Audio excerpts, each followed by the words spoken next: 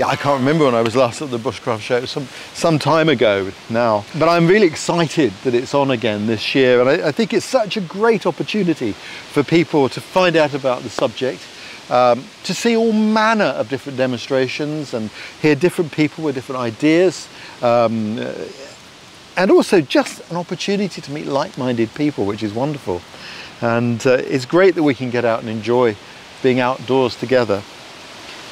And there probably hasn't been a better time for family, you know, having to staycation, to get involved in bushcraft. And the wonderful thing about taking children outdoors as a family is that you're free from the normal policing mentality. You know, has the homework been done? Are you ready for school, chores or whatever?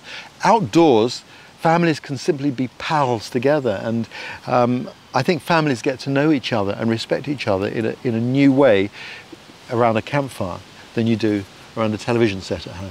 Bushcraft is a journey, it's a path you walk.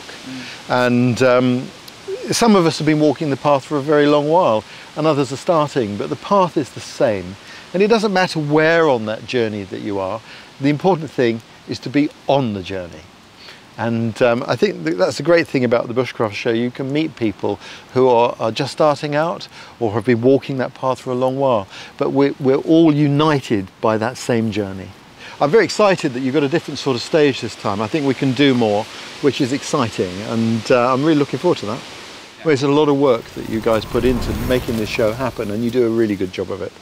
So I'm looking forward to being there.